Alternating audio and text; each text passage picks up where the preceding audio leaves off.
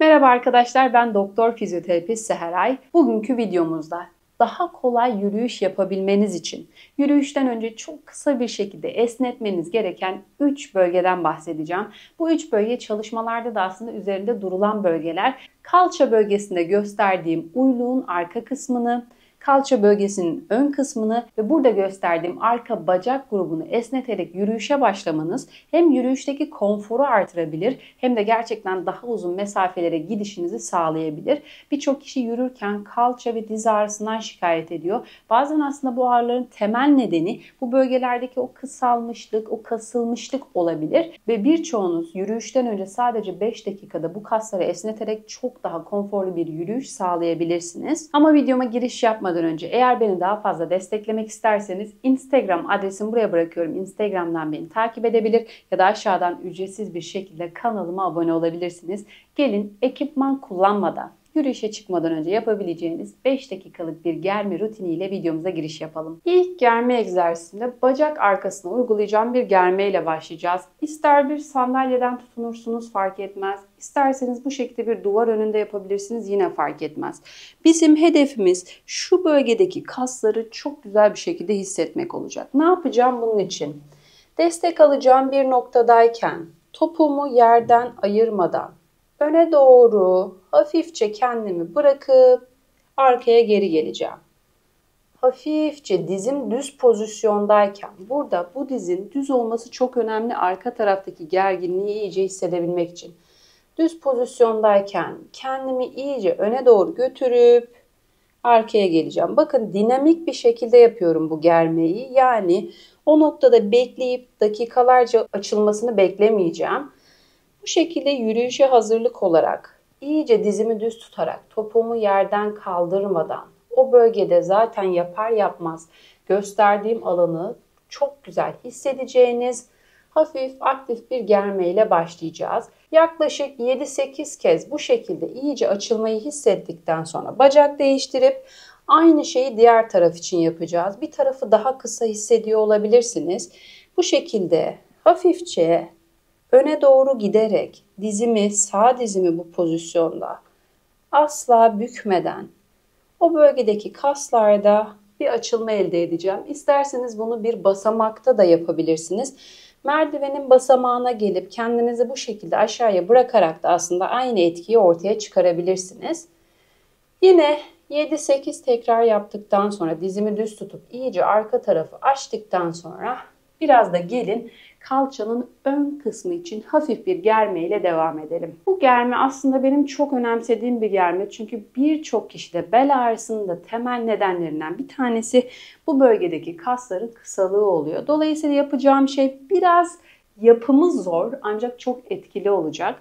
Sizden istediğim bir adımınızı bu şekilde öne almak. İsterseniz yine bir duvar dibinden destek alarak dengemiz bozulmasına karşın biraz daha kontrollü bir şekilde egzersiz yapabilirsiniz. İyice bacağımı açtım. Açar açmaz şu bölgede bir esneme hissediyorum. Bu esnemeyi artırabilmek için eğer dengeniz bozuluyorsa sadece sağ tarafınızla yani bacağımın arkada olan kısmıyla hafif hafif gövdemi de arkaya alıp hafif hafif esnemeler yapacağım. Bu pozisyonda dengede durmak güçse de yine aynı şekilde dizimi yere bırakacağım. Dizinizin altına yumuşak bir zemin de ilave edebilirsiniz. Dengenizi artık korumak daha kolay olduğu için öne esnerken hafifçe kollarımı da arkaya alıp bütün göğüs, karın ve burada gösterdiğim alanı hafifçe uzatabilirsiniz. Yine aynı şekilde bir öne geldim, esnettim, bıraktım. Bir öne geldim, esnettim, bıraktım şeklinde. Ayakta da aynı şekilde 4-5 tekrar bu alanı iyice açıp iyice rahatlatmanız yürüyüş için gerçekten süper bir konfor sağlayacak. Yapar yapmaz hissedeceksiniz. Hem sağ hem sol için 4-5 tekrarda artık nasıl rahat hissediyorsanız bu germe egzersizinde uygulamanızı istiyorum. Ve son olarak yapacağımız germe aslında arka tarafta kalça bölgesi hafif de içe çevirerek birazcık daha kalçanın döndürücü kaslarına biraz hizmet edeceğiz. Nasıl yapacağız? Yine duvar ya da sandalye gibi destek alacağım bir pozisyondayken dizimi iyice karnıma çekmeye çalışacağım. Bu sırada büktüğüm tarafta kalça bölgesini süper hissedeceğim. Hocam benim dizim bükülmüyor derseniz bacağınızın altından tutup yine aynı şekilde çekerek o bölgedeki gerginliği de hissedebilirsiniz. Eğer sağ bacak için yaptığımızı farz edersek genellikle ben aynı taraftaki duvardan destek alınmasını istiyorum. Çünkü harekete bir varyasyon daha ekleyeceğiz. Nasıl? Dizimi iyice çektim. Arka taraftaki o gerginliği hissettim. Bir bıraktım. Çektim. 3, 4, 5, 7, 8 saniye bekledim. Bıraktım. Ve çektim. Son olarak hafifçe kalçamı içe doğru çevirerek, bakın, açıyı değiştirerek bu sefer de o döndürücü kasları süper bir şekilde esnetip bıraktım. Ve son kez tekrar çektim yukarı. Dizimi tam bükemediğimi varsayıyorum. Hafifçe döndürdüm. İyice oradaki kalça kaslarını hissettim. Ve yavaşça bıraktım. Dizimi tam büküyorsam dizimi iyice karnıma çektim. Hafif içe doğru çevirdim. Oradaki o esnemeyi hissediyorum.